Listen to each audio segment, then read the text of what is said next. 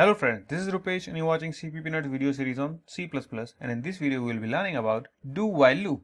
Okay, so if you have not watched my previous video which is about while loop, then I strongly recommend please go and watch my previous video and you will get the link in the description field. So don't worry, go ahead and watch that first.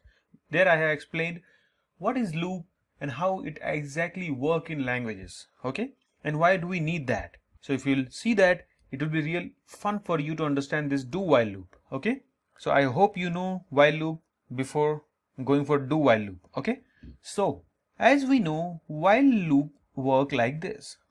This is start and here comes the statements you want to execute n number of time.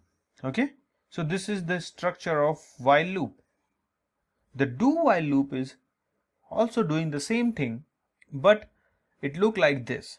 Do starting bracket and bracket, you will write while here and then round bracket similarly, and your condition, your condition is x should be greater than 0.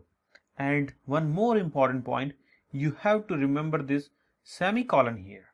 Okay, and this is what your do while loop look like.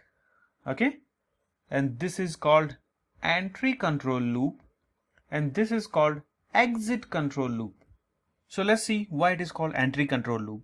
Let's suppose you are not having n here. There is some expression like x should be greater than 0.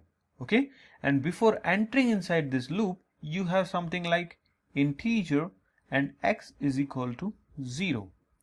So after this statement, if you are going to execute your while loop, and as it is entry control loop, it will stop you in the entry area. Okay, so it will say that you are not allowed to enter inside while loop.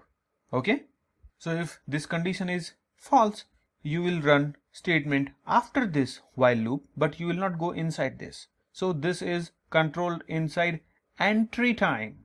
Okay, but this is called exit control loop because the condition checking is happening at exit time. Okay, so let's suppose this is the statement before executing your do while loop, and as it is the same value for x, we'll come here and we'll execute whatever is there inside this loop one time, and after executing everything for one time, we will check is x is greater than 0. If that condition holds, we will go back and we'll do all those things again and we'll check this again. Okay, and let's suppose this x is equal to 0 and you wanted to print, let's call CPP nuts, and you printed that. After that you check x is greater than 0. No, then you won't go back, you will terminate. So that's why this is called exit control, because we are having this condition check at exit time. Okay, this is your exit area, this is the entry area, so that's why it is called exit control loop, and this is how it works. So let's see the program here. So if you have watched my previous video, that also looked the similar program. Instead of do while, we had while there. Okay, so let's understand the working of this. So before working, we'll compile this and we'll say see 1 2 3 4 5, so 5 times it is printing. Okay, and exactly doing the same thing. And as I said, if this x is 0, then also this will print this statement, and for that case just comment out this statement here, and if you'll run this, see it still executed our CPP nuts one time and then only it is exiting.